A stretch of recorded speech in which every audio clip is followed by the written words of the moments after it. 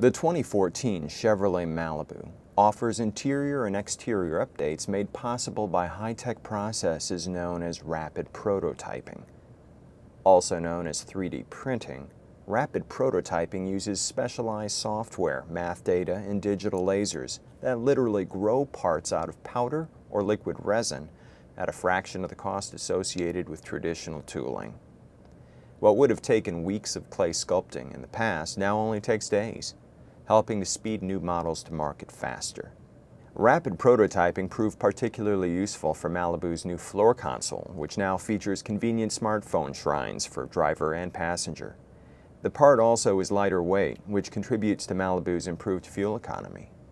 The Malibu team also used rapid prototyping for the redesigned front fascia.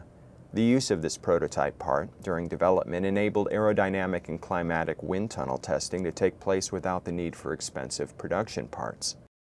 The team even used rapid prototyping to resculpt the Malibu's front seat back panels for improved rear seat access and passenger comfort. GM's ability to rapidly fabricate inexpensive prototype parts throughout the vehicle enabled the new Malibu to go from drawing board to production quicker than ever.